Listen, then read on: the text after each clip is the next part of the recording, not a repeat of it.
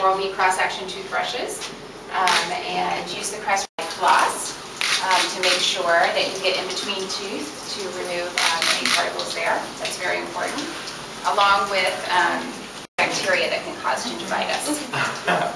And then, of course, we would always recommend that you visit your dentist at least twice a year. Here we have Olympic skier Julia Mancuso from Squaw Valley. Tell us about your path to get to the Olympics.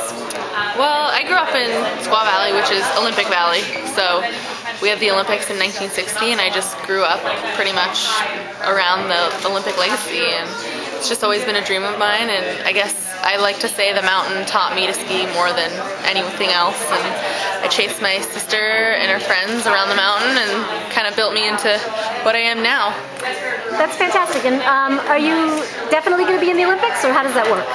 We have qualifiers still, but I'm pretty positive I'll be there. And you're up at the top of the list? Things are going good. I'm at the top of the list and hoping to, get some really good results going in there, so I feel a little more confident in winning those medals, but definitely see myself on the podium in Vancouver. Got to visualize that. Yeah. How old are you, Julia? I'm 25. Okay, and who's your coach? My coach is Chris Knight and Trevor Wagner and a few more. Okay, great. And how do you stay psyched? I just love to ski. It's so nice to be outside, and you're hanging out with your friends, and snow conditions are just mostly amazing. It's one of the best things to do is be out on a mountain and rip it. Yeah, tell us about it. Yeah. All right, well, we wish you all the best of luck, and we'll be seeing you on that podium. Thanks. Bye, Julia. Bye.